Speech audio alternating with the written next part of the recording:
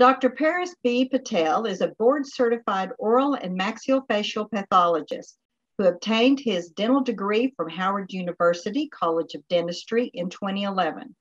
Dr. Patel went on to practice general dentistry for a couple of years in the Lubbock area, working on a mobile dental unit with a federally qualified health center. In 2014, he began his residency in oral and maxillofacial pathology at TMU College of Dentistry. Upon completion of his residency, Dr. Patel took a position at the College of Dentistry and is currently a full-time faculty member in the Department of Diagnostic Sciences. He maintains a clinical practice actively seeing patients who suffer from various oral diseases in the Stomatology Center in the College of Dentistry and is an active surgical pathologist in a busy biopsy service. Dr. Patel's previous work, experience, and curiosity have shaped his approach to diagnosis and management of disease. It is with extreme pleasure that I turn the controls over now to Dr. Patel. Well, thank you, Beth. It's really good to be here and have an opportunity to speak in this sort of setting for the Texas Oral Health Coalition. We do have a lot to get through, so I'm going to apologize in advance if I do run over a little bit, but this is a topic that is pretty heavy, and I think it does require a little bit of time and care in regards to what we're going to discuss. So again, thank you to the Texas Oral Health Coalition, Beth, Rhonda, everybody that has kind of put this together and allowed for this sort of opportunity during this time. All right, this is my contact information, and I'll put it up again at the end of the lecture. My office number here, I give my cell phone out because it's easy to get a hold of me, and I am working like many of you all the time. So if you ever need anything, if you ever have questions regarding not just the topics that we're going to discuss today, but anything that an oral pathologist may be able to help you in, I'm here. And so is the rest of the team here. So, and my email address, of course. So what are we going to talk about today? Well, we're going to start with a little bit of an overview of what cancer means, and then go into some of the statistics that are present now for cancer diagnoses in the United States. And then we'll move on to kind of a simplified version of carcinogenesis, how cancer develops. And that can get quite complex, so I'm going to keep it pretty much simple and easy to understand for not just your purpose, but also for me, because some of this stuff is over my head also. And then we'll have an overview of what oral cancer is, which many of you should be aware is now broken down into a few specific sites, such as the oropharynx, which is very different from the disease we encounter in the oral cavity, and the lip, which is more like your typical skin cancers as opposed to the cancers that we get properly within the oral cavity, such as a tongue cancer. We'll talk about some of the risk factors, the ones that we all know about, some that we may not know about, and then we'll move on to a lot of clinical cases in regards to the premalignant lesions, as well as cases of patients presenting with cancer, not just to my practice here, but to colleagues across the state. So cancer is a pretty heavy topic, and many of us will likely be affected by this term that carries a lot of weight throughout our life, whether it be personally or through a close contact. It is something that is almost imminent, unfortunately, in many cases. Understanding from a healthcare or health provider's perspective that this is not just a medical term, it carries with it a lot of socioeconomic implications that are often overlooked, as well as implications in regards to quality of life. We always talk about the curing of cancer. We don't often discuss as much as we should about how the quality of life of these individuals is going to be affected for the remainder years that they do have, or the impact that it takes not just on them, but their support group, their society. So this is a community-based disease process, and understanding that can go a long way in regards to building patient rapport and giving back to the community itself. So cancer was originally, it comes from the Greek word that means crab. And there's some speculation whether it was a cut tumor that they looked at and it looked like it was infiltrating like the appendages of a crab throughout the normal tissue, or whether it was some of the blood vessels leading up to the tumor that looked like appendages of a crab. And that's kind of where the term was derived. Today, it's used to describe any malignant proliferation of a group of cells. And those could be epithelial, like the majority of things we're going to discuss today, which are squamous cell carcinoma, which arises from the epithelial lining within the oral cavity and accounts for greater than 90% of the cancers we see in the oral cavity, or it could be any other cell type as well. So this is probably the best example I could find that looks actually like a crab. This is a breast cancer, and this is the normal adipose or fatty tissue of the breast. And you can see this white here is a cancerous growth, and it's extending and infiltrating or invading into the surrounding normal tissues. And it looks kind of like a crab. So the statistics, I've never been a huge numbers guy, believe it or not, but this is something that really is impactful when it comes to understanding what we need to be doing on a regular basis. And I'm going to kind of come full circle to that point as we discuss the number of cancer diagnoses and cancer deaths in the population. So we look at cancer numbers, and they're pretty much predicted and projected every year by the American Cancer Society with the help of SEER data. And this year, there's projected to be, by the end of the year, 1.89 million new cancer diagnoses in the United States, okay? This is cancer as a whole. This is not oral cancer alone. And that's 1.89 million new diagnoses of cancer this year. If you break it down to kind of our state, last year we were projected to have 129. And again, this is through a statistical analysis where they take into account the years before and extrapolate and predict future values. And then in 2021, we're expected to have 133,000 cases by the end of the year, okay? Who are the individuals that are typically afflicted by cancer? Well, 80% of these folks are going to be in the middle sixth decade or seventh decade, so a little bit older, all right, 55 and up. Males and females have a roughly equal distribution in regards to new cancer cases and cancer deaths. However, if you break down specific cancers, there does have a tendency to be a little bit more of a male predilection or predominance in some of these cases.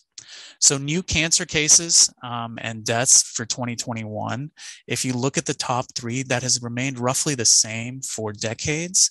And that is prostate for males, breast for females, lung and bronchus, and then colorectal. However, in the past few decades, we've started to notice an increase in the number of oral cavity and pharyngeal cancers.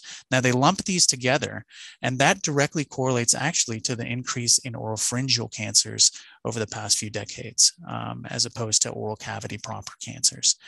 In regards to estimated deaths, we still are not in the top 10 causative cancer deaths. Lung and bronchus still remains the top one, followed by breast and prostate in females and males, and colorectal, as well as other types of cancers that people will die from this year.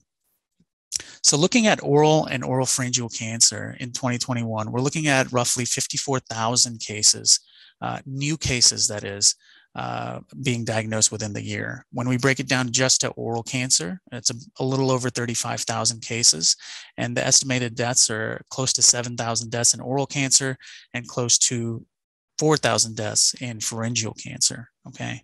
And these are very different diseases, and I'm going to kind of explain that as we go through the course of our lecture, right?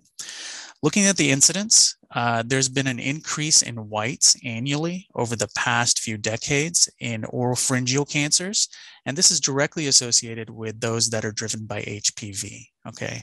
And this is the first time I'm mentioning that word, human papillomavirus, but this is a distinct disease process that has a stronghold in the oropharynx, okay? Less than 4% of oral cavity proper cancers are actually HPV driven, and they don't behave the same way they do in the oropharynx, okay? The oropharynx is a distinct disease whenever it's HPV driven that has a remarkable prognosis compared to ones that are not HPV driven, and again, limited to the oropharynx by and large. Mortality trends, this has been concerning, but we've seen an almost 1% increase per year over the past 2 decades in mortality after a decline, a steady decline in oropharyngeal cancer. And then cancer in young individuals, in individuals less than 40. Surprisingly, we're seeing an increased number of these types of cancers as well. And it's this population that oftentimes comes into our practices that does not have that classic history of smoking and drinking, things that we would attribute as being risk factors for the development of oral cancer. So thanks to the Census Bureau, we have our lovely bimodal kind of graph or distribution of the population in 2016. And as you see over the course of the next couple of decades, what we can expect to see in our population, okay? And the thing I want to focus on here is that it seems that there's going to be an increase in the aged population. I will say I'm not taking into account pandemic babies, so there's a possibility for a little shift here. But overall, it seems that there is going to be an increase in the aged population, right? What does that mean for us? Well, you go back and you think about those individuals who are being diagnosed with cancer being in the older age group, okay? And so this is something that may become more prevalent in your practice, or patients may present with undiagnosed disease in your practice. And it's good to be aware of these things, right? This is where it makes an impact on your day-to-day life. We can't ignore the changing environment, especially in current times, which is really amplified by the current venue of us doing this virtually. But the pandemic has had multiple effects. And American Cancer Society got along with the CDC, and they came up with this graph of possible outcomes as a result of the pandemic. And you talk about reduced access to care. All of us probably have patients that are fearful of being out in public, rightly so.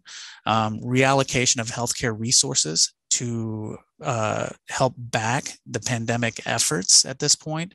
Unemployment. Drastic increase in unemployment rates, a loss of insurance, a loss of income. This does not only affect the individual, but it could affect their dependents, their family, and those that they're in charge of caring for. Shutdowns and social distancing. This can affect appointments again, and a lot of other things here that come into play that make this a really complex situation. Also, this leads down the path to prevention, early detection, diagnosis, and treatment. So what does this mean when we take all of this stuff together? We can't overlook the fact that there's additional considerations that have been inherent in our populations, and that is the socioeconomic disparities and racial disparities that exist. To date, even though there's an increase in the incidence of white or Caucasian males getting oropharyngeal cancer, to date, the Blacks are diagnosed at a more advanced stage of disease. Non-whites typically have a poorer prognosis than do whites. So these disparities do exist, right? So taking all the information that I've kind of presented so far, we have an increase in the aging population, right? We have alterations in diagnosis and care and management as a result of the pandemic, right? And now you have this further divide that ends up happening as a result of what's happened over the last 1.5 years or 2 years in socioeconomic and existing racial disparities. That means that we may be in the position to see increased numbers of cases of oral premalignant lesions and cancers in our practices, especially those of us that are in public health, or those of you that are in public health. You're probably well aware, in my short stint in public health, we saw many a patient with undiagnosed systemic diseases. So not only are they barely seeing an oral healthcare provider for the first time, this may be the only healthcare provider that they've seen. So again, this has a trickle-down effect, and as I tell my students and residents, we are not only responsible for the oral cavity, we are responsible for the individual as a whole. We manage those diseases in the oral cavity, but you have to take into account all of these things when you're evaluating your patients, and this is where the statistics really do have a large impact. Okay, so carcinogenesis. And again, this is more of a simplified version of the development of cancer. As with most things these days, cancer is thought to be multifactorial. It's not just a single thing. I think all of you are probably aware of that one story, or a family relative or a friend whose grandfather smoked his whole life, never developed any cancer, and died at the age of 110.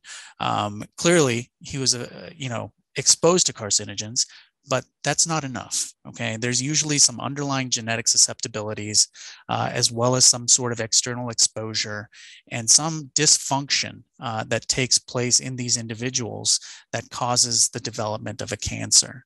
And then some of these things we know, and then there are a lot of unknowns in the development of carcinogenesis. A typical oral cancer, a squamous cell carcinoma, has hundreds of mutations, but it's only a handful of these mutations, roughly 6 to 10, that are considered to be driving mutations. And these mutations are the ones that are driving this cancer forward. And these mutations typically affect one of 3 genes, whether it be an oncogene, which I think of as the gas pedal in a car. All right, we're going down a highway. The gas pedal is going to just allow you to floor that car.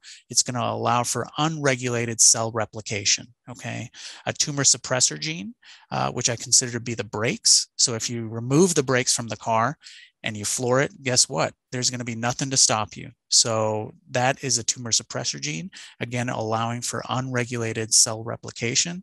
And then the replication error repair genes, I think about on 75, if we removed all the traffic, removed all the police officers, 75 is in Dallas. I forget that everybody's from all over the state. But if you remove the constraints of the laws and the police officers that are managing, making sure you go at the right speed limit, nobody's there to oversee any errors that may be taking place. Nobody's there to see that you're breaking the laws, and you can floor it. And again, it can allow for replication of cells that are mutated and result in neoplasia or cancer development. So let's talk about oral cancer. All right. Oral cancer, I'm going to break into 2 different parts, and then I'll talk about 3 distinct entities that are all going to be the same type, squamous cell carcinoma, which arises from that epithelium or that top layer of tissue. But I'm going to talk about this when it affects the lips, which is very different from when it affects the rest of the oral cavity. And then we're going to talk mostly at this first part about oropharyngeal cancer. Okay. Now the oropharynx, it comprises of the soft palate, the posterior pharyngeal wall, the posterior 1/3 of the tongue, and the tonsillar tissues, the anterior posterior tonsillar pillar, and all of the components that are within the fosses there. So that is the oropharynx. Okay. And this cancer, you can't talk about it without talking about HPV. This is where HPV is significant when we talk about oral cancer. It really isn't oral cancer, it's oropharyngeal cancer. Okay, oropharyngeal carcinoma is now divided into HPV positive and HPV negative. HPV positive accounts for 70 to 80% of the carcinomas that arise in the oropharynx. Okay, and the difference here is that the survival, the median survival for those individuals affected by HPV-associated oropharyngeal carcinoma is almost 7-fold that of the ones that are HPV negative. Okay, so it's a huge prognostic difference in the oropharynx, not the oral cavity, the oropharynx. All right. This is the one, as I mentioned before, that's been increasing in incidence over the last decade. And we're seeing this in middle-aged Caucasian males. Sometimes the smoking history may or may not be there. They may not have the typical risk factors. And it's thought to be associated with sexual practices. So human papillomavirus, for those of us who aren't aware, it's a non-enveloped DNA virus with over 150 subtypes. And there's a few different families of this virus, but we kind of stratify it easily into low risk and high risk. And the high risk ones are the ones that typically can lead to an oncogenic event and the development of cancer in their persistence. Okay, a lot of these individuals who are affected by a high risk HPV subtype will clear that infection, but it's in those individuals where we have persistent infection do we end up seeing the development of disease or the development of this sort of oncogenic process. Now, 16 accounts for close to 90% of the HPV positive oropharyngeal cancers, and it accounts for a great majority of the cervical carcinomas that we see in women as well. This is just a brief sort of model that breaks down how HPV affects the cells. It has these 2 proteins called E6 and E7. and it affects tumor suppressor genes, and it makes them it disables them, to be honest. And as a result of that, you get unregulated cell proliferation and cell cycle progression. So I'm a pathologist, so I think you'd be hard pressed to go through a lecture without actually seeing some histology. So I figured I should show you some histology. You probably weren't prepared to see cervical histology, though. I think we were probably going to focus on oral histology. So why am I showing you a histologic section of the cervix? And it's to illustrate this point. It's HPV has a tendency to infect immature squamous epithelial cells. It has a hard time affecting keratinizing or mature squamous epithelium. If there's a break in epithelium, you can clearly get an infection of these basaloid immature cells. But this is where HPV infection occurs in the cervix. This is what we call the ectocervix, which is a mature squamous epithelium, and then our endocervix, which is more of a glandular type of epithelium that we have there. And in between these two is what we call the squamocolumnar junction. And it's these immature sort of squamous epithelial cells that are the ones that are most susceptible to infection. So this is a portion of the tongue. This is actually a lingual tonsil. And if you look at our cervical model, this is our mature squamous epithelium, which is what we see here. But this epithelium that goes down here, this is our crypt epithelium. So just like the tonsillar tissues you have back in the pharynx, you have tonsillar tissue in your mouth, especially in the lingual tonsils and the posterior lateral aspects.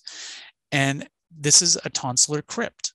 And this epithelium is very much phenotypically and histologically like your immature squamous epithelium that we see in the cervical squamocolumnar junction. It's not keratinizing, it's loose, it's what we call reticulated in its appearance. It allows for a lot of crossover because normally you're exposed to an antigen, and this is an area where, let's say there's some sort of virus or bacterial infection. These cells, these lymphoid cells, all these blue dots are here to fight that infection. So you need a little bit of permeability here to educate these cells and then for them to ramp up and fight an infection. And that's why this epithelium is thin and immature in nature. And this is where HPV infection happens. And that's why we see it in the oropharynx and we don't see it as frequently in the oral cavity. So going back to kind of the same point, HPV cancer and the oral cavity, a small percentage of carcinomas that arise in the oral cavity proper are HPV associated. 4% or less, roughly speaking. However, currently, we're not able to appreciate a difference in prognosis in the ones that happen in the oral cavity, okay? Very different from the prognostic difference we see in the oropharynx. And as a result of that, we don't necessarily routinely test for HPV in the oral cavity cancers, because if there's no difference in biologic behavior, there's no difference in treatment at this point, or no management differences for these patients. And the College of American Pathologists made that recommendation in 2017, and they've stood by it from a lot of the data we've been accumulating over the years. So we don't test for HPV in oral cavity proper. Again, because there's really no difference in biologic behavior that we've been able to prove so far. So who are you going to see in HPV-associated oropharyngeal carcinomas? More often, they're going to be considered these middle-aged individuals, so they may not be the classic older individuals that you see, but I think you could see a wide age range of individuals. More often, we see it in Caucasians, but that doesn't mean it's limited to that population, and they may not have that classic risk factor history of smoking, drinking, things like that. What do you look for in these patients? Unilateral enlargement of a pharyngeal tonsil on an oral exam. I routinely, every patient that comes into my practice, I give a thorough head and neck screening to, and I repeat that screening when they come in to see me, okay? Enlargement of the base of the tongue. If you're able to visualize it, great. The other big thing is digital palpation is key in your oral exam or your oral cancer screening. And then palpation of the neck levels, right? So 1 through 6 or 7, if we're going to include the infraclavicular nodes, the mediastinal nodes, but making sure that you're palpating the regions of the neck where you can expect chains of lymph nodes to be. And then symptoms, asking the patient about any sort of dysphagia or issues with swallowing, which usually a patient will readily give you that information. Any persistent sore throat or discomfort, any hoarseness in their voice that's persistent, or any sort of radiating ear pain. Okay, these could all be signs and symptoms of an oropharyngeal cancer that can't be readily visualized. So when it is visualized, you may see something like this. Again, a unilateral enlargement of the tonsil. We really can't see the other side here, but let me change this to this fancy laser pointer. Here we go. So unilateral enlargement of the tonsil here, and it looks like there's some necrosis. That unilateral enlargement, that asymmetrical sort of enlargement, is a worrisome finding for malignancy. And in this case, this was an oropharyngeal carcinoma. This is a patient who has this large swelling in the posterior 1/3 of the tongue, again, part of the oropharynx behind the circumvallate papilla. And it reminds me of a story of an individual who was referred to my practice here.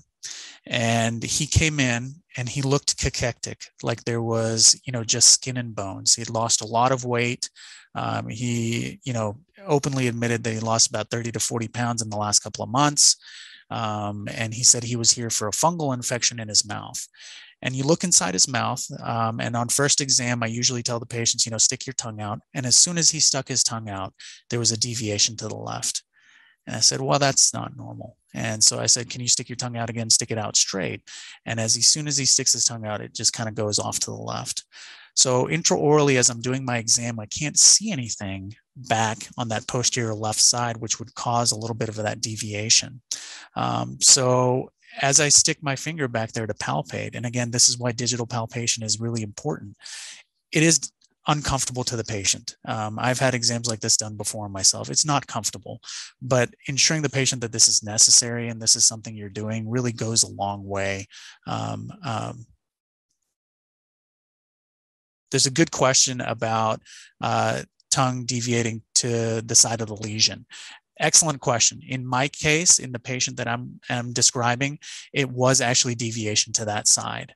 And I'll tell you, it's because there was, as soon as I palpated digitally back to the posterior aspect of the tongue, it went from the soft, normal mucosal palpation where you have give to just a rock solid mass behind the circumvallate papilla that couldn't be visualized. So we couldn't visualize the entire mass, but you could tell it had kind of creeped to the floor of the mouth and that posterior aspect of the tongue.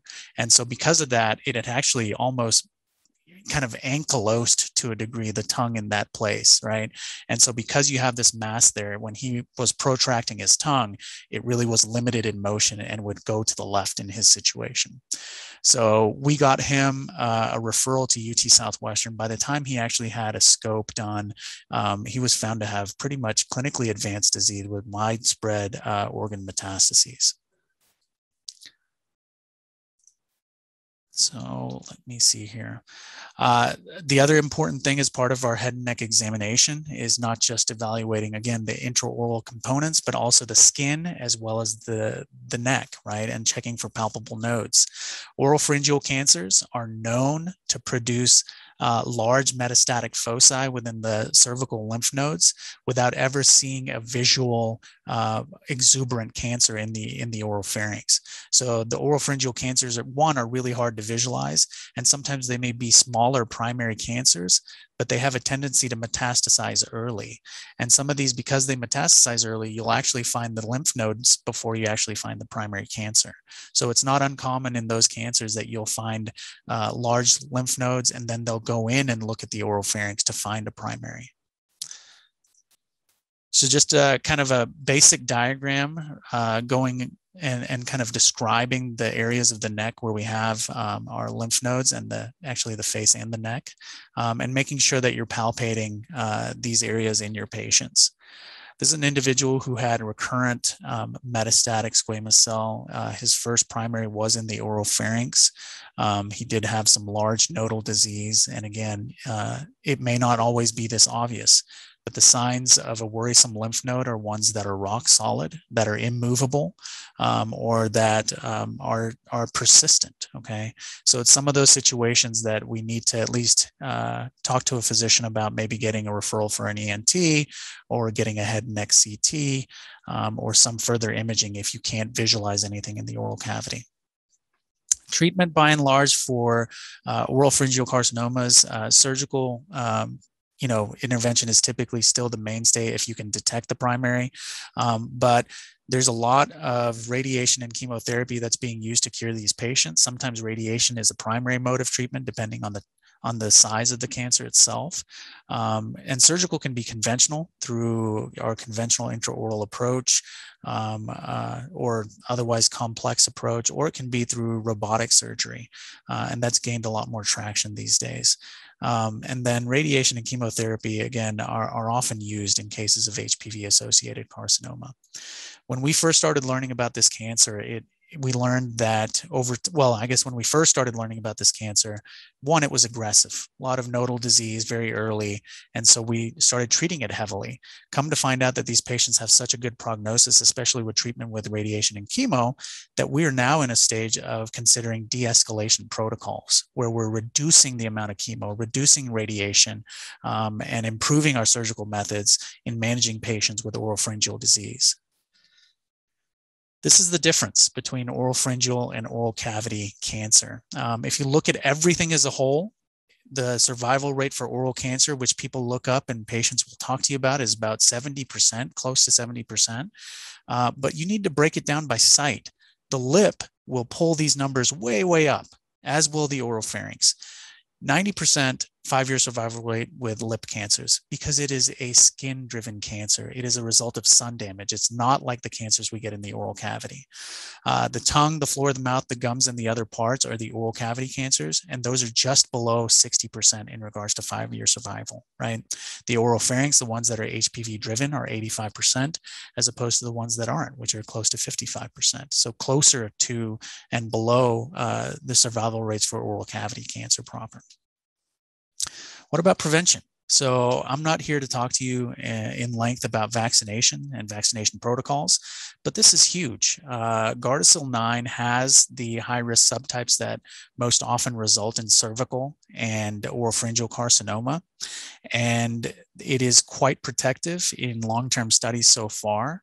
And the big thing here that's kind of unfortunate is that as of 2019, only 54% of adolescents have been adequately vaccinated, right? So this is preventative in regards to the prevention, potential prevention for oropharyngeal as well as cervical cancer in the future. So we do have some studies that have come out, and I should actually mention to you before I move on that this has been expanded to include the ages of 45. So this is a discussion that you can have with your physician about potentially becoming vaccinated for HPV at an expanded schedule. And I think they do a 3-dose, if I'm not mistaken, schedule for those individuals. Is it working? Huge publication out of a pretty reputable journal that talks about a population level impact of herd effects of vaccination with HPV. And they looked at 60 million individuals, and there is evidence of this working. There is a decrease in the number of dysplastic lesions of the cervix among girls and women, and there is a decrease in the number of anogenital warts in men and women both that have been diagnosed as a result of a lot of these longitudinal studies. So this can only be extrapolated to oropharyngeal cancer and cervical cancer in the future. So I think this really does show some benefit to the population at large. All right, so now focusing on oral cancer, right? So oral cancer typically affects a few different sites that are considered to be the high-risk sites. And many of you are probably aware of this, but the tongue, and not the dorsum, but the lateral and ventral aspects of the tongue, the floor of the mouth, the soft palate, and retromolar trigone. And these sites specifically have a few things in common. One, the epithelium is the thinnest as it is anywhere in the oral cavity, okay? This is the thinnest epithelium out of any place in the oral cavity. It is non-keratinizing. That means that there's not an additional layer of mechanical protection here. And the other thing is any carcinogens we take in, the ones that we know about, the ones that we don't know about, dissolve in our saliva, and they pool in the floor of our mouth, expose themselves to the base of our tongue, the ventral aspect of our tongue. They bathe the lateral aspect of the tongue. And when we swallow, they go back to the retromolar trigone and mucosa, as well as the soft palate. So these are the areas that are going to be the high-risk sites for the development of cancer. And those are pretty much the basic reasons why. These cells in the basal cell layer are the ones that are actively replicating, and they're the ones who are most susceptible to acquiring mutations because their DNA is exposed in that situation, right? And so compare that to the cheek. This is a biopsy of normal cheek, which has a thin little layer of parakeratin, which is an additional mechanical protection. But also look at the thickness here. If you have a carcinogen out here in the oral cavity, for it to actually cause some sort of carcinogenic effect or mutagenic effect, I mean, it has to get down to here, right? So this is the big reason why we have these high-risk sites of the oral cavity. So these are the known risk factors: tobacco, alcohol, chronic iron deficiency, diet, sunlight, and again, sunlight, talking about the skin and lip cancers, other immunologic factors, and then there's a lot of others that go into this. The classics we all know about: smoking and drinking. I always like to say that I think I look that smooth when I have a glass of scotch, but my dad always informed me that I didn't. So just a personal tidbit about myself. So tobacco, smoked is what we're going to talk about first. And aggressive ad campaigns, which everybody has seen all over the news, all over the television, I mean, in papers. We've done a really good job about aggressively going after cigarette smoking. And there's been a big decline in people that are smoking to 14% in 2017 from 42 in the mid 60s. It still remains the most preventable cause of death in the United States, and it accounts for roughly 30% of all cancers, okay? And it's a higher number of oral and oropharyngeal cancers as a result of direct exposure in many cases. Alcohol alone still has an increased risk of the development of cancer. And this is termed to be alcohol abuse, where you have more than 4 alcoholic beverages a day. And that relative risk is pretty high. It's 15-fold compared to an individual who is not abusing alcohol. Remember, ethanol or alcohol itself can metabolize into different products that are known to be carcinogens. Other than that, a lot of mixed beverages have different carcinogenic constituents that can be mutagenic on their own. And additionally, some people, I've done this, I marinate meat in alcohol in some cases, and that's to increase the permeability. So there's a thought that this could be playing a role in increasing epithelial permeability and increase the chances of carcinogenesis in some patients. Very good question about vaping. You're staying way on top of it. That's going to be my next topic. So I'm going to talk about that next. Excellent. I love the feedback. Mouthwash. This is a tricky one. A lot of patients, I've had people come into my practice or other individuals, colleagues, talk about mouthwash and the risk of oral cancer, oropharyngeal cancer. And I think I don't close the door on anything, but some of the studies that have really heavy data about mouthwash and oral cancer have a little bit of trouble in some of their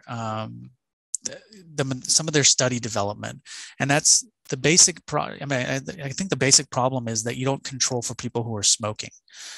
People who are heavy smokers oftentimes will use mouthwash to mask that smell, and so if you're not controlling for things like that, yeah, you use your mouthwash 4 times a day, but you also smoke 2 packs of cigarettes a day.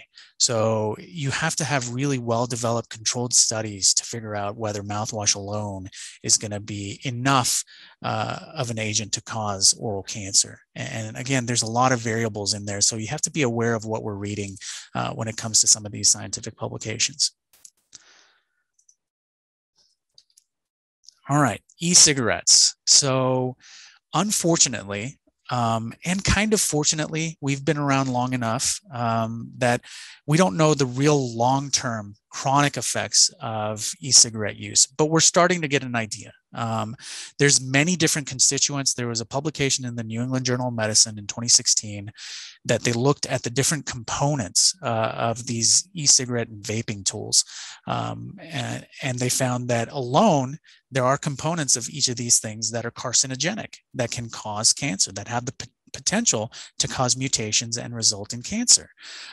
There's a lot of different things in regards to flavoring agents, different oils, different acids that are being added to this. Along with that, you get metal release from the heating coils or wicks that seeps into the vapor itself. And so it's clear at that time that they mentioned that it has the biologic effects that can lead to potential adverse health effects over time. That being said, you guys should probably be aware that in 2020 of last year, we started seeing a slew of lung injuries in patients who were using e-cigarettes or vaping. And this is directly a result of a component of something that they were using within that, that actual tobacco product, okay? And it was actually a THC-based product, but it was causing massive lung damage in some individuals, which was actually fatal in a number of younger folks.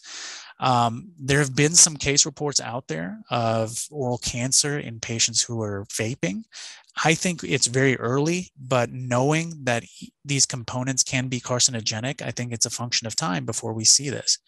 Now, e-cigarettes and vaping, I think it's a not pandemic, but it's at least an epidemic here in the States. Huge numbers in regards to increase of individuals who are using these products. Does anybody know how these products came on the market? These initially were pushed onto the market without a huge FDA overview, because it was thought that this could be something that could deter individuals from smoking. And so because of that, some of the stuff was overlooked in regards to advertising these things. And many of these things were advertised as really attractive products to youth, juice boxes and these USB type jewel pods and things like that with exotic flavors, that in hopes that they're attracting the youth, which they did a good job of doing. 38.3% tobacco product use, and that was the growth that we saw over 2017 to 2018. One jewel pod has just the same amount of nicotine as one pack of cigarettes, okay? Now, they're gonna start regulating these products a little bit more heavily. They've already implemented certain rules and regulations in regards to marketing. And when you do that, you make this harder to access for these individuals. And now I know in at least, some of the states here, we have an age of 21 for buying tobacco. But this is one of those things that if you take away something that has essentially addicted an individual to nicotine, they're going to look for an alternative source. So this is something to be concerned about going forward in the future. There was a question about hookah and nicotine bases or non-nicotine bases. It depends. Again, a hookah is one of those things that it can have a lot of variable products and additives in it. So again, not a direct correlation or as strong of a link as smoking cigarettes itself, but you do have to be kind of a little bit aware of what is in the product itself. So smokeless tobacco, it still carries a risk on its own, and contrary to popular belief, some people say it's a better alternative than smoking because the chance of cancer is lower. It's hard to argue that the chance of cancer is lower, but it's not zero. The relative risk of cancer development in a patient who has used smokeless tobacco is still 2 to 26-fold than that of a person who hasn't. There were some Swedish studies that looked at their moist snuff there, which is actually regulated as a food product in Sweden. And because of that, they're required to put all of their ingredients on the labels. And their products are different than some of the American products that we have, kind of like our standard Copenhagen's and things like that, which do have a lot more additives and potential carcinogenic agents in their ingredients list. Being aware that in the United States, smokeless tobacco is required to have at least one of the following warnings in 2 areas of their the smokeless tobacco cans themselves. And so one of them clearly talks about cancer. The other one talks about gum disease, it not being a safe alternative, and addictive. So there are cans out on the market right now that have nothing about carcinogenesis, nothing about cancer, that clearly just have something about it being addictive and it being not being a safe alternative to smokeless or smoking cigarettes. So this is something that, again, some patients will come to you. I've had a patient come to me with a can and he's like, it doesn't say anything about cancer on it. Well, it's because this is the way that it's been regulated through the FDA for their advertising. They're required to rotate these things quarterly, but there are cans out there on the shelves that don't have anything about cancer. I'm here to tell you that it is still carcinogenic. Systemic conditions. There's certain inheritable or heritable conditions that can lead to the development or increased development of cancer, oral cancer specifically. Immunosuppression can do that, and so can chronic iron deficiency. All right. Other risk factors, if an individual has had a history of a prior cancer, it increases their risk by 9 to 25% of developing another upper air digestive tract cancer. This is an individual who had a tongue cancer that involved the floor of the mouth as well as portion of the anterior mandibular alveolus. And this patient also ended up developing a secondary cancer on the palate, which is, again, the hard palate is not a typical location, but this patient had a cancer develop here as well. And this is the whole idea of field cancerization, is that, yes, you have a cancer develop on the left side of your tongue, but that cancer is the result of a few things coming together. And if we think one of those things is a carcinogen, guess what? The rest of your upper aerodigestive tract was probably exposed to that carcinogen as well. So the rest of those cells may be just as susceptible. And that's why these individuals do have a higher risk of developing a second cancer. So these are the premalignant lesions that we're going to kind of talk about: leukoplakia and a specific type called proliferative verrucous leukoplakia. Actinic keratosis is a skin premalignant lesion, and we'll talk about that in regards to the lip, and then erythroplakia. So leukoplakia, by definition, is a white patch or plaque that can't be characterized clinically or pathologically as any other disease, okay? It is a clinical diagnosis. It is not a microscopic or histologic diagnosis. And when I say something is a leukoplakia, I am saying that it is premalignant, okay? And that can be on biopsy, either dysplastic, which means that we have histologic evidence or microscopic evidence of precancerous change, or not. It could just show some increased keratosis. And that doesn't mean that it's not precancerous. That if it is a leukoplakia, it is still precancerous. And those that don't have dysplasia still have a small rate of malignant transformation. So not all white lesions that we see are the result of precancerous sort of changes. This is one where we clearly go through our evaluation and ask, how long has this been there? We try to wipe it off to see if it's something that's wipeable. This individual had a sharp tine on this cusp, and this was back when gold work was excellent, and it still is, but just not as technique driven anymore. And so we clearly smoothed off that cusp, and guess what? This went away. So not a precancerous lesion. So just taking a step back, making sure that you're evaluating for other causes that could result in a precancerous, or not precancerous, but a white lesion in the oral cavity. Leukoplakia is the most common premalignant lesions affecting the oral cavity, a global prevalence of about 2 to 3%, which is close to 234 million people. Okay, so 2 to 3% sounds a lot smaller, but when you say 234 million people, that's a lot of people that are affected by this lesion. Okay, majority of these lesions have been associated with tobacco use. Only 10% roughly have an unknown etiology. So who are you going to see in your practice? This is where it starts to get important for us to perk up and pay attention. 2/3 of these individuals are going to be males, often middle-aged or elderly, most commonly observed after the age of 40. Where do we typically see these lesions? On the lip, buccal mucosa or gingiva. Anytime we see it in a high-risk site, those are the ones that will typically show evidence of precancerous change under the microscope, or evidence of carcinoma or cancer on biopsy, okay? And those are the ones that are going to be found at the high-risk sites, like the lateral ventral tongue, the floor of the mouth, and the lip vermilion. There's a big publication in the Journal of Cancer in 1975 where they looked at over 3,000 leukoplakias, and dysplasia or cancer, frank carcinoma, was found in close to 20% of these, okay? The estimated malignant transformation rates vary depending on a lot of different factors: degree of dysplasia, adequate sampling of a lesion. So there's a lot of variables that go into this. And if you look at a dysplasia, again, dysplasia is a histologic diagnosis that we give, and it talks about precancerous changes that we're able to visualize under the microscope. And we and we have a 3-tier system in the oral cavity, mild being the earliest stages, moderate, and then either severe or in situ, where it's involving the full epithelial thickness. And they all carry this statistical rate of malignant transformation. To me, this underrepresents what we're looking at in regards to, or kind of, it downgrades the name of a leukoplakia or the designation of a diagnosis like this. If you say, okay, this is mild dysplasia, and the malignant transformation rate, which is published, is somewhere between 1% and 5% or less than 5%, then people are not as concerned. That being said, I tell my patients, I don't know if you're in that 5% that is going to undergo malignant transformation.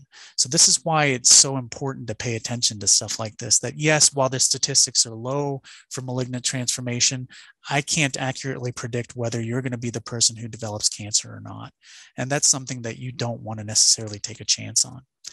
This is what was called a simplified diagrammatic view. Insert laugh here. This is what they called simplified in one of our journals. It was an oral surgery, oral radiology journal. And I tell individuals to put this in 3, or if you're really imaginative, in 4 dimensions, and rotate these all on different axes. And that's pretty much our understanding of how cancer develops. Okay, so it really isn't that simplified. It really is more of a complex process. So these are the things we need to pay attention to. Findings that are indicative of a higher propensity for malignant transformation. The clinical appearance is big, whether it's non-homogeneous or not. When it's non-homogeneous, that means it has irregular architectural features or speckling red-white changes or frank ulceration. These are suspicious findings, and they indicate that there may be a higher chance of malignant transformation. The site, lateral ventral tongue, floor of mouth, soft palate, high-risk sites for the development of cancer. So if you find this lesion in those sites, your flag should be a lot higher, your suspicion should be a lot higher for a malignant transformation. Females, especially females without that non-contributory social history, that risk factor history, if they have a leukoplakia in one of these locations, my index of suspicion is much higher. And then older individuals, older than 60 as well. Again, understanding that the younger population is not immune to the development of precancerous lesions. So this is kind of our basic diagram of leukoplakia. And this is kind of a smooth and thin homogeneous leukoplakia, and over time they can have some fissuring, and some of them may present with this more prominent architectural verruciform or verrucous change, and then you start to see some speckling, and then in the later stages, and this isn't necessarily a staged process, but some of these lesions may be just purely red, and that's what we refer to as an erythroplakia. But each of these things increases the chance or likelihood that there's dysplasia on biopsy or cancer on your first biopsy, incisional biopsy. So this is a fairly homogeneous leukoplakia. This is a 56-year-old female, left lateral tongue, and this was biopsied, and it was shown to be mild dysplasia. Okay, so the earliest stages of a dysplastic process in this individual. Here's one that looks somewhat similar, a little bit more homogeneous and opaque, but widespread, a little bit more diffuse, and this was also biopsied, and it was a mild dysplasia in this individual. This is one, and this is a particular appearance that I want to kind of draw your attention to, but it looks kind of like dried mud, or what you find in a dried riverbed. It has this fissuring that's really unique, which is suspicious for a precancerous process, at really well-defined margins, but this was mild to moderate, actually, dysplasia when this was biopsied in this young gentleman. It may be subtle, but you can probably pick up that there's some irregularity on the surface, and this lesion kind of extends to a few areas adjacent to it as well. And under the microscope, we can really pick up that architectural pattern, and it really does look more verrucous, and this actually showed evidence of mild dysplasia. We have some intensely staining nuclei, some basilar hyperplasia, all features that we associate with dysplasia. Interesting case here. The doctor had done a biopsy on this and got back a diagnosis of hyperkeratosis. That means there's just increased keratin production. That's it. No atypical cytologic change, no dysplasia. So they said, okay, well, we've excised this. They excised it up to here. And I want to draw your attention to this area here that's adjacent or abutting that tooth. They excise this lesion and let the patient heal, and they put in implants. And lucky for us, they had documentation of the implants over the years. And so you see in 2015, they had placed an implant. Notice here in 2017, next to that molar, going back to that photo, this is the area here. And if you go forward, we have a little bit more bone loss here. We're also starting to see a little bit more bone loss around this implant. 2019, that tooth had been extracted and we have some degree of remodeling, but we still have a lot of bone loss here. In 2020, finally, this implant was just mobile and it was extracted, and they submitted that tissue, which they were thinking was inflammatory, and it was squamous cell carcinoma. So this was a case where really they had done everything they could initially, and again, histologically, it didn't show evidence of dysplastic change, but this was a case of carcinoma developing in this lesional process. Here's a patient who had a previous cancer resection, implants placed, and they have these premalignant lesions, and these were dysplastic. So there's a lot that goes into implant placement and planning. For those of you that are doing this, be really cautious about what you're doing. Don't be in a rush to place these implants. Make sure you're aware of any sort of lesional tissue that's in this area prior to doing procedures like this. This was a patient that underwent immediate implant placement after extraction. The white lesion that was there prior to was not completely addressed. This was a really unfortunate case that had moderate dysplasia on biopsy. They tried to or attempted to remove this lesion and it came back. And then the patient eventually developed a little bit more bone loss, and they ended up having to remove the implants because there was just this extensive white lesion that developed in this area, as well as the bone loss that was occurring, which was more suspicious for carcinoma. This looks worrisome, really irregular surface architectural changes. They sampled one area, no evidence of precancerous change. And that's the other point here, is if you have a larger lesion, we got to make sure that we can get representative sections of that process. We get a good snapshot or an overview of what's going on. So sampling a few different sites is probably a good idea in an extensive lesion. And again, even in the absence of dysplasia, this lesion is going to have a higher chance of malignant transformation because of the architectural pattern that we're seeing here. This is one that was excised and it was mild dysplasia. And then the patient, they thought they excised all the lesion, the surgeon did, went back and took out the rest of this after that was pointed out to them. And it actually showed mild to moderate dysplasia on the remaining portion of this, which looks fairly innocuous clinically. This is a patient diagnosed with mild dysplasia on an incisional biopsy here, and they were followed, which is fair to do in some of these cases.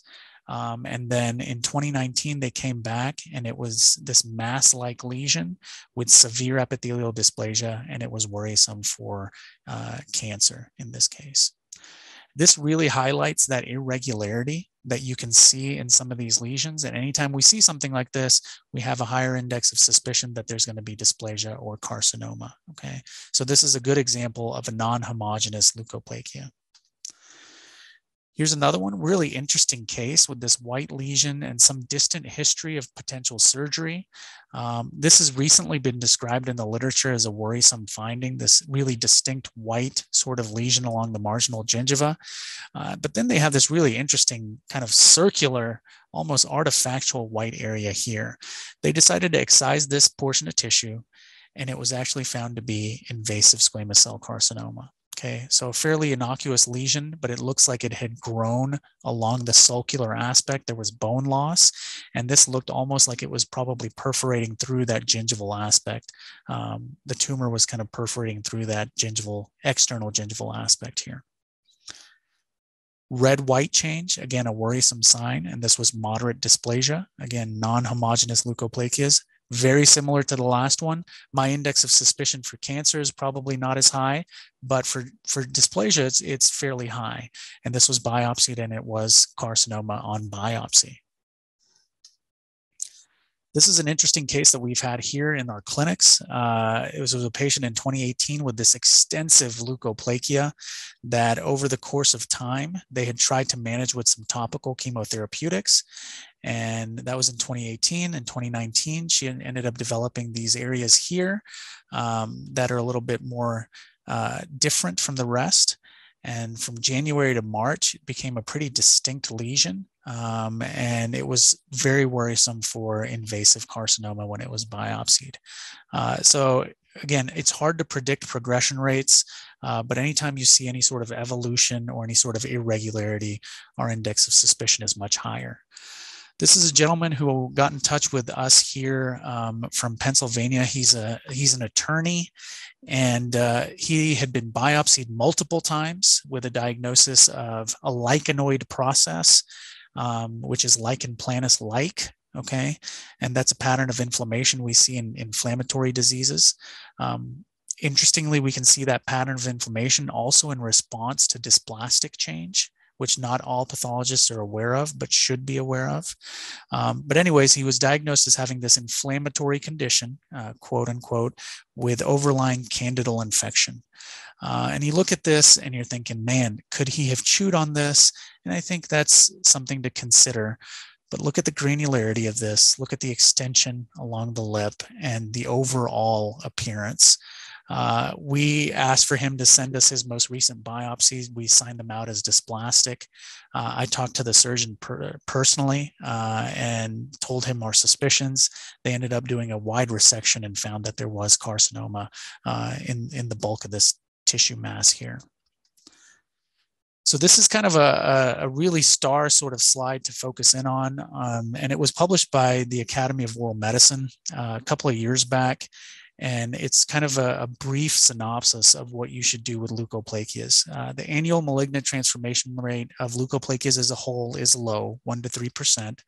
40% of leukoplakias will show dysplasia or carcinoma on biopsy, which is a lot higher than some of the earlier studies. They do recommend multiple biopsies of larger lesions or those that are non-homogeneous, making sure to sample those different appearing sites.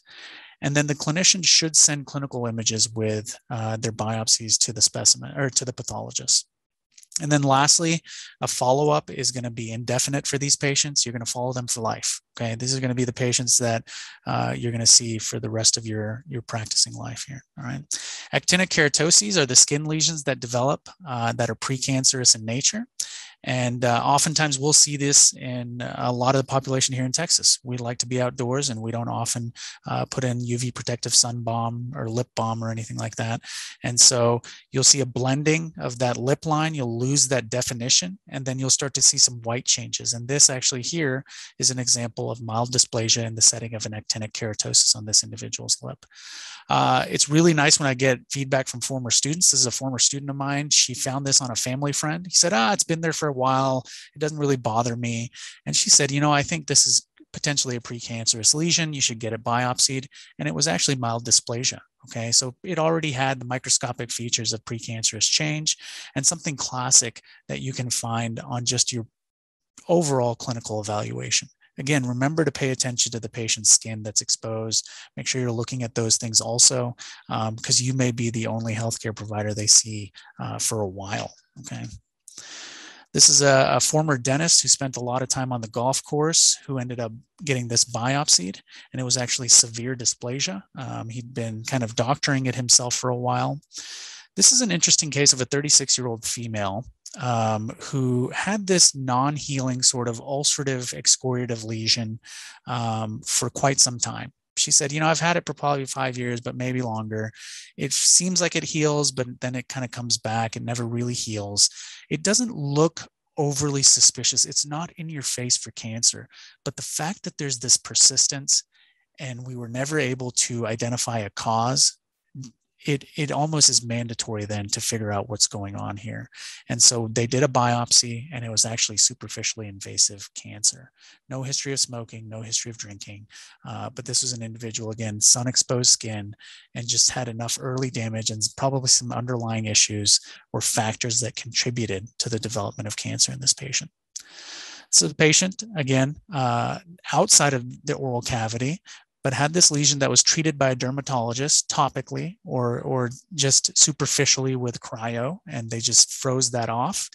Well, she presented to the oral surgeon in September with this mass. Again, we're not seeing the skin lesion there, but you can see from that aspect, it's a pretty sizable mass.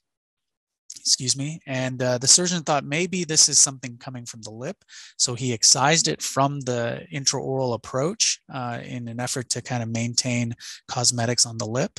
And that's the tumor bed. He said that when he got into it, he felt like it was continuous with the overlying skin, and it was really hard to define that superior border of it going towards the cutaneous aspect.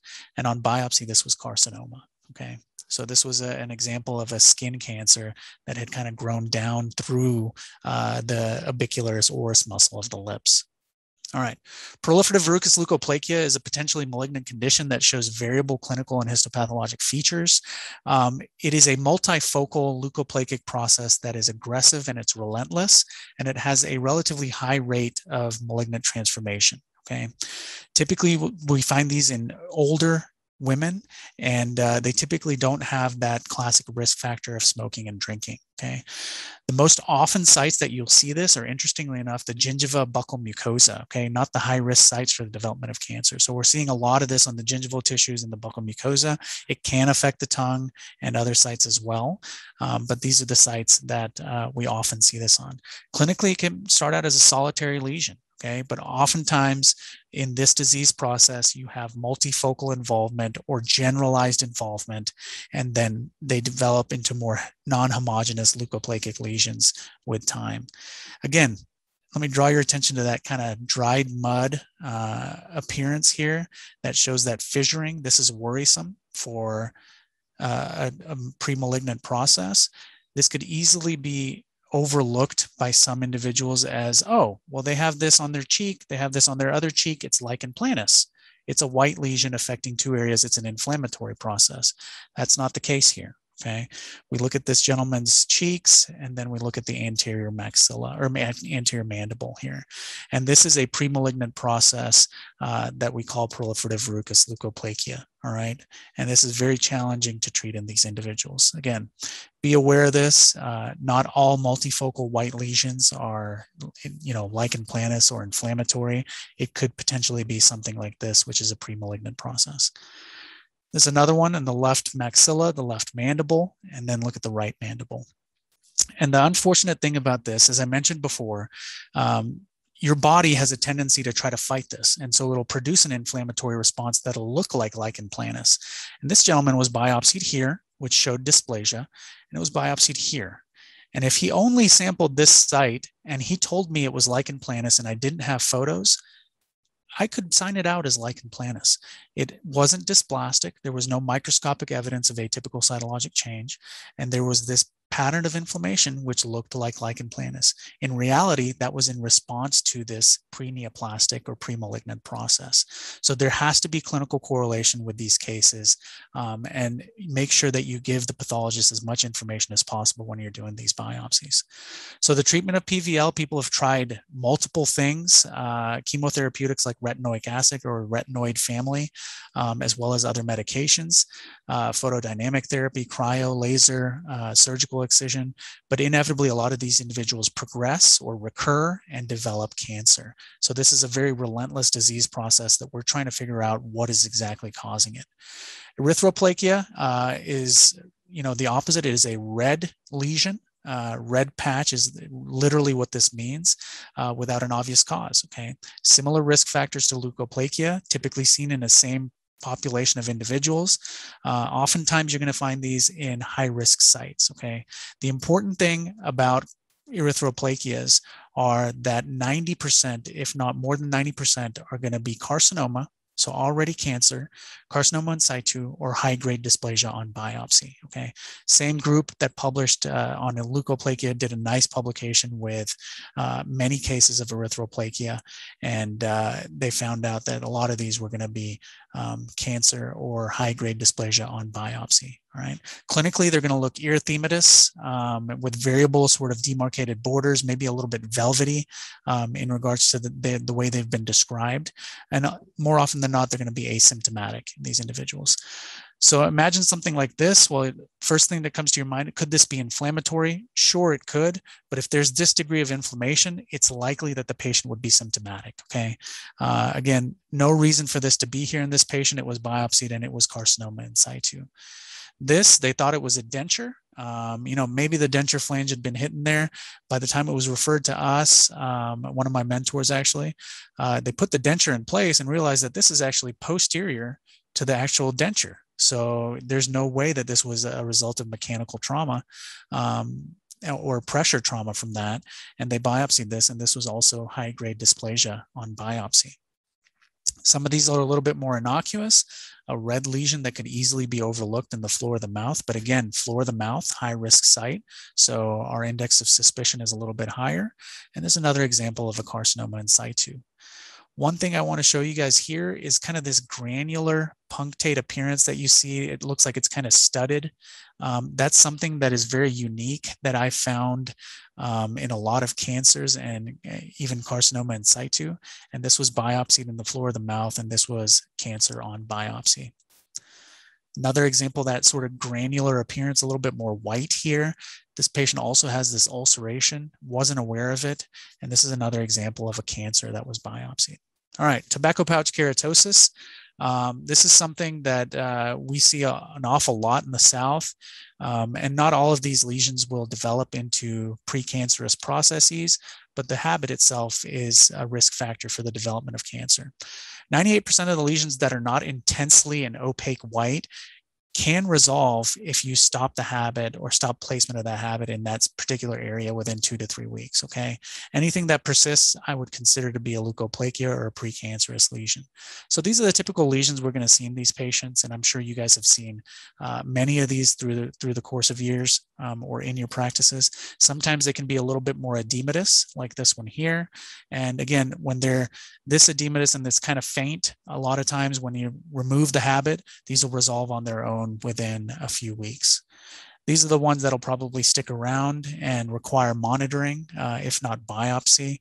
And again, these sites are not immune. This is a carcinogenic product, and this is a squamous cell carcinoma developing in this patient's area of smokeless tobacco use. Here's another one where the patient placed the smokeless tobacco here and developed this gingival carcinoma in that area. And then this is a good one because it still highlights the fact that there's still smokeless tobacco that he's using in this area when he came in for this biopsy, and this was carcinoma on biopsy also. So it doesn't, smokeless tobacco is not without its risks. It is a carcinogenic habit, and it can develop into cancer. So what's the best way to detect premalignant lesions? I'm going to kind of just briefly go over this since we're running a little behind. There's a lot of different adjuncts that are out there. Each one of these comes with its own understanding of its techniques as well as its pitfalls of false positive and false negative findings. Brush cytology can be beneficial in some cases, but it doesn't really give you an adequate amount of information to assess and continually manage patients. Tissue reflectance can have its set of false positive and false negatives. And then some of the biomarker studies, you can have increased biomarkers in processes that are not precancerous that are elevated. So certain markers that they use can be elevated in non-cancerous processes as well. So understanding these things is really important if you're going to utilize this in your practice. In 2017 in JADA, we at least published that none of the available adjuncts demonstrated sufficient diagnostic accuracy to use them consistently in your practice to triage or evaluate lesions in the oral cavity, okay? And this was a pretty high evidence-based clinical study or clinical overview and study of all the products that were out on the market at the time. And I think it is pretty impactful. So what does that mean? That means use your eyes, use your hands. This is something that is really critically important, and photo document. It's not that hard to take some photos and upload them into your chart. Make sure you're keeping track of what the patient presents with and what it looks like at these appointments. So the treatment of precancerous lesions, conventional surgical excision, cryosurgery, laser ablation, photodynamic therapy, people have used everything. Nowadays, there have been some clinical trials across the country in patients that have proliferative verrucous leukoplakia or persistent big precancerous lesions where they're using systemic immunotherapy. There's one at Dana-Farber that was done. There's a couple that have been done at MD Anderson. So there's a lot of different opportunities that are out there, and we're moving towards a localized way to manage this. There's a lot of stuff that is undergoing clinical trials currently for approval, hopefully in the future, in regards to management. The most frustrating thing about management of precancerous disease or premalignant lesions is that there's no standard protocol. And because there's no standard protocol, there's no way that we can accurately take care of these patients and ensure that we don't have patients develop cancer. Okay. A lot of people will say it's mild dysplasia. Some of these lesions undergo resolution on their own, which is documented in the literature. So they'll just watch the patient, or they'll tell the patient, nothing to worry about. We'll keep an eye on you. They lose the patient to follow up. Inevitably, the patient comes back to their practice with oral cancer. So there's just not a standard protocol that's been developed because of the degree of difficulty in agreement for a lot of these things. So this is our last portion of this. Despite our best practices, you're going to see patients, or despite your best efforts, I should say, you're going to see patients in your practice that are going to present with undiagnosed cancer. Okay, so what do you look for? What should we look for that's a suspicious lesion for cancer? Leukoplakia, right? Any of the precancerous lesions, erythroplakia, erythroleukoplakia, any of those lesions should be suspicious for cancer. Non-healing ulcerative lesions. If there's a non-healing ulcer, we have to figure out why is it non-healing, okay? Mass type lesions, anything that's producing a mass effect and is typically fixed or is locally aggressive should be suspicious for cancer. Any sort of destructive lesion without an obvious source or cause, okay? Anything like that should be suspicious and needs to be referred for biopsy if you're not doing the biopsy yourselves. So sometimes it's obvious. This is a patient who's immunocompromised because of bone marrow transplantation, and he has this large sort of granular ulcerated mass on his tongue, and it's a squamous cell carcinoma. Sometimes it's complicated. This is a patient who's seen a dermatologist for 2-3 years. They had been treating it. He finally went to an oral surgeon, and the oral surgeon was aware that the dermatologist was seeing it, but he said, man, it really isn't healing. It hasn't looked any better. We need to biopsy this. And thankfully he did. It was superficially invasive squamous cell carcinoma. Okay. So this is one of those things that you need to be aware of. It's not always as obvious as we may seem, or as we may think. Here's a gingival lesion, and not really that obvious, but some necrosis or some white yellow change that looks different on the margin. And you look at this on the radiograph, really localized bone loss in this region, which is another red flag. And this was biopsied, and this was carcinoma. Another one here on the gingiva. And again, this sort of granular red-white appearance that looks a little bit studded, like it has these little papules of white intermixed amongst that lesional area. And this was another example of carcinoma. And here's another one coming out from that buccal aspect involving the furca, or the furcal area here. And you look at a radiograph and we have extensive bone loss just in this region. The rest of their periodontal health is relatively okay. All red flags, okay? And this was another carcinoma in this individual. This is a really challenging case where this patient has multifocal disease involving just the mandible, the buccal mucosa, and some of the soft tissues posteriorly. But this was an initial photo from the referring physician, and then initial visit with our clinic here. And this was a pre-op. We decided to do a laser ablation, or they decided to do a laser ablation. And so they ablated a lot of this superficial lesion in October of 2019. This is the 1 week follow-up. 1 week follow-up. We have regrowth, and then 1 month, we have that thickening, that thickened appearance, almost like you didn't do anything. Okay. And then lo and behold, over the course of time, this developed into this large fungating sort of lesion, which was signed out as carcinoma when they did a biopsy here. Okay. That first biopsy they had done before they did the laser ablation just showed mild dysplasia. So the earliest changes under the microscope, but clinically, this lesion is extremely worrisome for malignant transformation. And that's a good example of a verrucous type carcinoma that ended up developing in this patient. Here's one that could be easily written off as a reactive lesion on the gum here. And the surgeon was just a little bit concerned. He said, it doesn't quite look like a typical inflammatory process. Really nothing on the x-ray that looks overly worrisome, but I'm going to biopsy it. And thankfully he did, because this was a squamous cell carcinoma. Here's an example that is more obvious, where we have this destructive lesion that's causing dehiscence and ulceration of the floor of the mouth and the anterior mandibular alveolus. Here's one where we have a mass type lesion, but you see some diffuse change in the surrounding mucosa as well. And this is a large squamous cell carcinoma in the ventral tongue, floor of the mouth region of this individual. I think this is the one that is a 31 or 32-year-old Hispanic male. Presented with this lesion. His physician wasn't concerned about it. He's 32. He doesn't smoke. He doesn't drink. It's probably some sort of trauma. You bit it. Well, it was asymptomatic. It was persistent. And the surgeon said, without any history, without looking at your age, looking at this lesion, I think this looks like cancer and it needs to be biopsied. And it was biopsied. And again, no risk factors that we're aware of. And this was cancer in this young individual here. This is one that has a little bit more of a different appearance, but it's causing this destructive lesion that was kind of burrowing down into the bone of the anterior mandible and causing these teeth to become loose over time. And this was another squamous cell carcinoma. This is an interesting case where they've extracted the teeth because they thought it was periodontal related. So they extracted the teeth and they put a bridge and said, well, it should probably heal. And it didn't. And looking at the patient clinically, when they were referred to the oral surgeon, I think there's no question here, but this was a squamous cell carcinoma that was probably squamous cell carcinoma all along, okay? So again, looking at the patient's overall bone level, their periodontal health, if they have a localized area, not to say that it can't be inflammatory, but that should at least raise our suspicion for something that's non-inflammatory and potentially more malignant, like a carcinoma.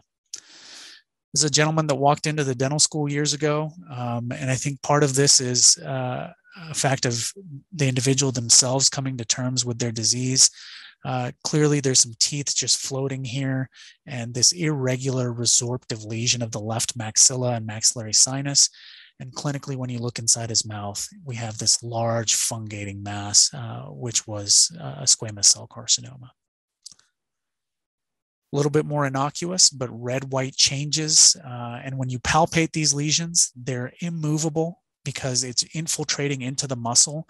So they're indurated. They almost have this mass effect that you can feel that's deep to the actual lesion itself. And that was a carcinoma as well. This is a 13-year-old boy. And I'm getting really close to the end, so I do appreciate your patience. This is a 13-year-old boy. No significant medical history, no underlying genetic predisposition that would make him susceptible to develop carcinoma. And the surgeon contacted me and said, he's like, Paris, I think this, it almost looks like it could have been traumatic in a 13-year-old kid, but he can't chew this far back on his tongue. So, and he doesn't have any sort of parafunctional habit. And so I'm concerned about this. And so he did a biopsy. And I'm the one who actually looked at the histology, and I was shocked. It was severe dysplasia with areas that were suggestive of invasive carcinoma. The patient was referred to a head and neck surgeon. They did a wider excision and found invasive carcinoma in the rest of this. 13 years old, underwent more than a hemiglossectomy. So they took off a little more than half of his tongue. He ended up having nodal disease at the time. So he actually had a bilateral neck dissection as well. Okay. And it was a deep penetrating tumor, and that's why they had to take a little bit more than what was initially thought. And so this is a really unfortunate situation, but again, no age is immune. Whenever you're evaluating a patient for any sort of pathologic process, whether we're talking about precancerous or cancerous lesions, make sure you do it objectively. Okay. And this was a really good example of that, and really great on the clinician's part for picking that up. This is a patient of mine. She has diffuse oral tongue involvement, and in the lapse of the shutdown and 4 or 5 months where I didn't get a chance to see her, she developed this fungating mass on her left tongue. Mind you, she has a prior diagnosis of cancer in this area. She also has a cancer diagnosis on the right lateral tongue before. So she has this whole area that is premalignant and developed this cancer. I saw her post-operatively after that tongue cancer surgery, and she had this lesion on the anterior dorsal lateral aspect. I biopsied this, and this was also invasive carcinoma. So these are patients, some of these patients do develop more extensive disease and do need to be managed and monitored more closely. This is the last case I have for you guys. And this is a case that really resonates with me. This was during the course of my residency, and it wasn't a case of mine, but a colleague or a co-resident. This was a patient that was sitting in the waiting room, and you could tell she was nervous. And my colleague went out there, as a buddy of mine, he went out there and he said, you know, what have you been referred here for? And our clinic deals with a lot of inflammatory disease. We're not specific for precancerous lesions or cancer. And she said, well, I think I have an inflammatory condition in my mouth, but I'm afraid that it might be something else. And so we brought her back, and in discussing this with her, come to find out that she had been seen or been prescribed. Now, we don't know if she was actually seen or not, but had been prescribed for months some antibiotics and a couple of rounds of steroid for this inflammatory condition. And clearly you can probably see here, there's fullness and there's this hint of something not being right in this region, this lesional area. It's an eschar that has formed as a result of drying out of that ulcer, and there's the fullness in the lip here. And you look inside her mouth, and there's this destructive, erosive mass involving the anterior aspect of her maxillary gingiva, the labial mucosa, the buccal mucosa, and you look on her palate, and it is extending all the way back posteriorly to the molar region. So this is something that that's really important, and it really does resonate. Take the time to sit down with these patients. It really is important to go through their history and be aware of things like this. So treatment for oral cancer, surgical resection is the mainstay, with or without radiation, with or without chemo and immunotherapy at this point, depending on the staging and the type of cancer. The genes are part of our future. Everybody should be aware there are resources out there because certain cancers, even certain types of squamous cells, can have certain molecular changes that can be targeted by medications. And you can get those studies done if you or your patient or family member have tumors like this by requesting it through the pathologist. So this is pretty much the basis of my talk. There's a lot of complexity to this stuff. I want everybody to know that I personally am a resource here in the state of Texas. If you have anything, you have any questions, if you need anything, I'll make myself available anytime.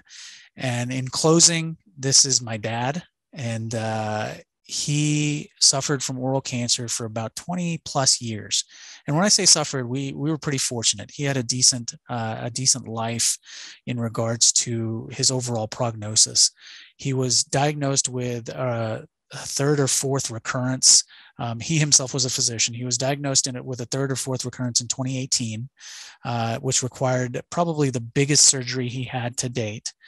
And that disease eventually took his life early last year. And so oral cancer to me is something that I'm just professionally invested in. There's a personal thing about this that really resonates with me. And it's part of understanding that not only is this a medical thing, not only is this an oral healthcare thing, this really has impact and implications on the patient, their family, and society. And we're responsible for that. We're not responsible, we're not just responsible for taking care of these individuals in a medical manner. We're responsible for educating the community as well. When we talk about health IQ, especially in rural areas, it's us, the clinicians. We're the ones who are responsible for their health IQ. Okay. So thanks everybody for your time. There's my contact information, and I apologize for running over, but I will be here for a few minutes if anybody does have any questions. Oh, thank you, Dr. Patel. What a wonderful, very informative presentation. I love the slides. and all of your explanations was just so great. And we thank you all again for joining us today. We really appreciate it. And thank you again, Dr. Patel.